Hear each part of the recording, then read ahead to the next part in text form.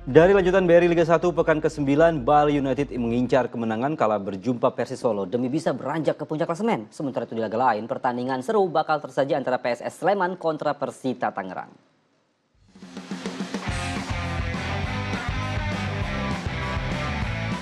PSIS Sleman terus bersiap jelang hadapi Persita Tangerang di lanjutan BRI Liga 1 pekan ke-9 di Stadion Manahan, Solo.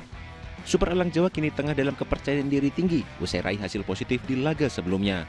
Kemenangan bakal membawa tim besutan pelatih Mazola Junior keluar zona merah.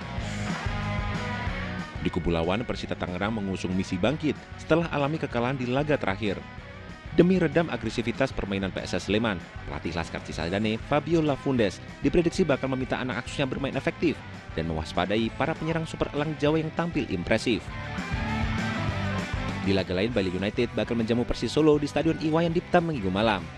Serdadu Tridatu optimistis mampu meraih poin penuh. Kemenangan bakal membawa skuad besutan Stefano Cugura beranjak ke puncak klasemen sementara. Di kubu seberang, Persis Solo termotivasi melanjutkan tren positif untuk mengalahkan tim tuan rumah Bali United.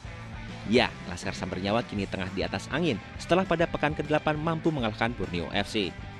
Tim Liputan melaporkan.